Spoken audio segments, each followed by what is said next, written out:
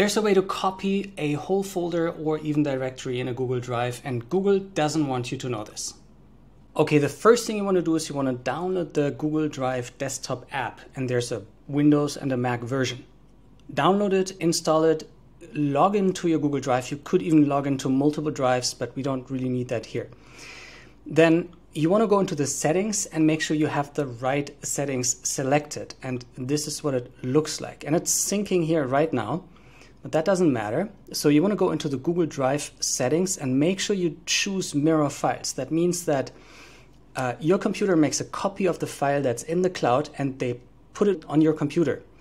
Now, it's important to understand if you have a lot of data in your Google Drive, this might actually hit your hard drive very hard and you don't have enough space. So you can select the folders you actually want to sync.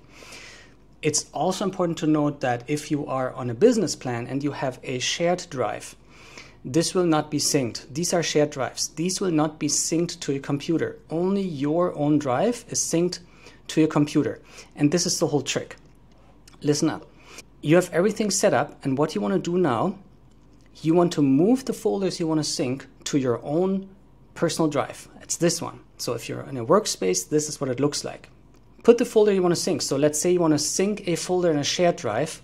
You move the folder, the whole folder you want to sync from whatever folder you have. You can move a whole folder in your own drive temporarily, and then you wait until Google syncs it to your computer. It's going to take a moment, and then you're going to look at the folder structure. So this is what it looks like. I have two Google Drives synced to my own computer, and I'm going to show you exactly what this looks like in real.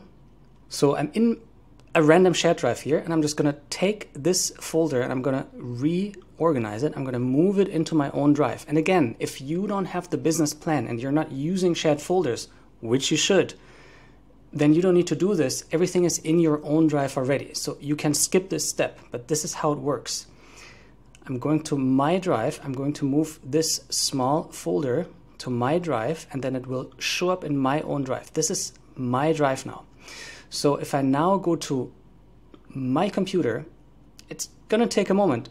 Google Drive is going to sync this to my computer. So this is what it looks like. It just said fetching new changes, and it will show up in this folder. Here it is. So this is the folder we just synced.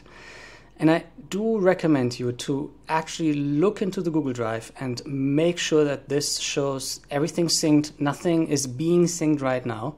And then all you gotta do is you make a duplicate on your computer, and then Google will sync it back. And this is the whole trick. So there's no way to make a duplicate or a copy of a folder or a whole directory in Google Drive. You have to do it on your computer, and then it's synced back. And this is Google's own system. This is not a third-party app or anything. This works very well.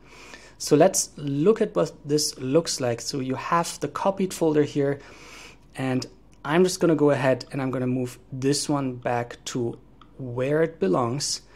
And now you have a copy of the folder you wanted to copy in your own drive, and you can move that wherever you want. I hope this helps. Cheers.